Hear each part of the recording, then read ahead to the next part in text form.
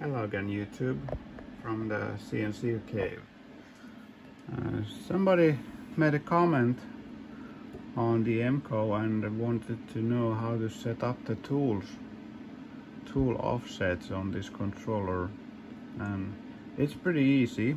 You take a tool and make a test cut on a piece.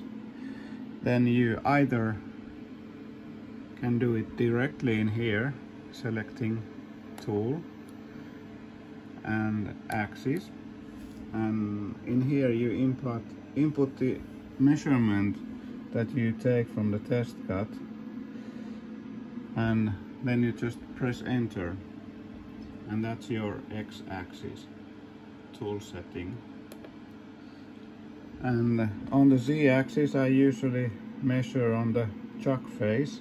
I put a piece of A4 paper in there and run the tool against the paper until it doesn't move, using the hand wheel.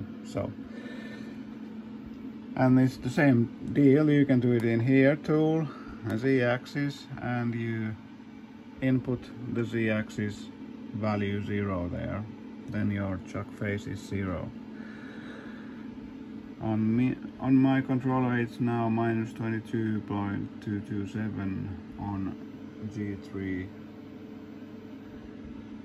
work on coordinate system. But yeah, there's another way to do this. You press redeem, and in here you have first the wear compensation chart. You can set the tool also in here. You press A, set tool, and then you make the same, run a cut and measure that, and take the axis X, and the same 22.706 is here that I have measured, and then you just push enter to enter your dimensions there. And then you have the tool nose radius. I don't usually use tool nose radiuses that often because I don't do taper or radius work, so I have one tool radius put in here. That has been something I needed, but I rarely use it, so. But you can input the tool nose radius on every tool. And then you can, let's go back, redeem. Then you can make the tool point orientation B.